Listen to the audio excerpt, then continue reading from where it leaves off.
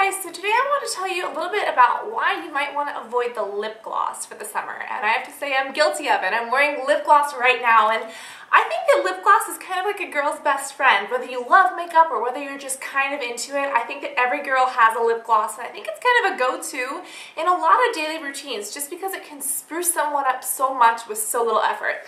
Here's the problem. Now, this isn't for all lip glosses, but most lip glosses actually are not that great for the lips. They can be very drying, and the worst part is that they can cause the lips to kind of soak up the sun and the UV rays more than they should. And that isn't all lip glosses. There are some that are great that have SPF. Lipsticks and chapsticks are generally a little bit safer. But if you take a look at your lip gloss, the first or second ingredient is probably petroleum. Right here, this is one from Victoria's Secret. It's in Sublime, one of my favorites. I would recommend it to anyone. The ingredients are polybutane, hydrogenated prostaglandin, and mineral oil. Mineral oil is basically the same thing as petroleum. Now, let's rewind for a second. If someone wants to tan, and tanning is dangerous, I'll link you to some videos about why you shouldn't tan and some alternatives to tanning, and a little bit of summer sun is good, no problem, but to actually go out there, not so much. Anyways, back on to the topic of lipsticks. If someone wants to go out and get a really good tan, what do? Not only do they lay in the sun, but what do they slap on their skin? Maybe some baby oil, maybe some mineral oil.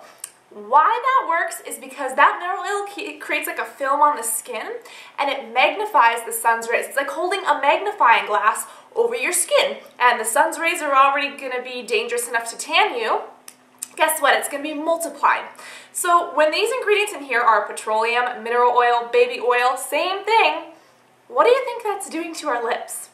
Also, our lips are much more sensitive than the rest of our skin. The rest of our skin has melatonin. Our lips don't have that much melatonin. Melatonin is what makes us tan. And when the sun hits our skin and makes it tan, the tan is the skin's way of protecting itself from the sun. Hey, stop, this is bad. Our lips can't do that very effectively. So that is why this can be so dangerous, because it's like putting a magnifier on our lips. And for summer, we want to be glossy, we want to be pouty and cute. So it's kind of like a tug of war. Like, do we put this stuff on and risk the danger or not? So I did want to tell you that putting on lip gloss is very, very dangerous, but there's good news because there are different alternatives. Of course, there are some lip glosses that have SPF in them. They stick just as long, they're just as cool, they're just as amazing. Stay on as long, great color, only you're protected. But what happens if you are a lip gloss junkie like me? What happens if you have 20, 30, 50, 100 lip glosses that have this petroleum? Does that mean you're going to throw them away? No. As a beauty person, you should know already that there is no reason to waste a beauty product. You could give them away, but don't do that because there's a way to fix everything. What I love to do is actually take a primer. They have lip primers or even chapsticks that have SPF in them. There are some lip primers that you usually put under lipstick to make them last longer that work great underneath a lip gloss. And what that does is that if it has SPF 15, 20, or even 30, it'll kind of create a buffer for that gloss so that way the sun doesn't penetrate as much as like sunscreen for your lips. But what if you don't have a lip primer with sunscreen, or what if you don't want to spend the money?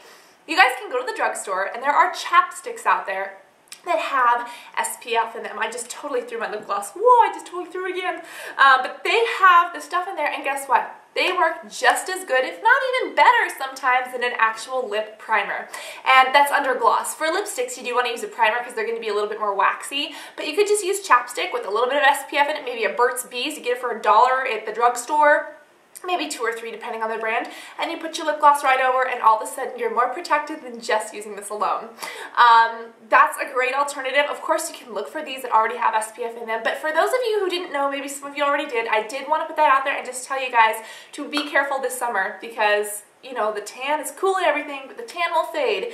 And, you know, when you have this irreversible damage, a lot of people don't understand that until it's a little bit too late. So I'm not trying to be a harker, I'm not trying to push stuff on anyone.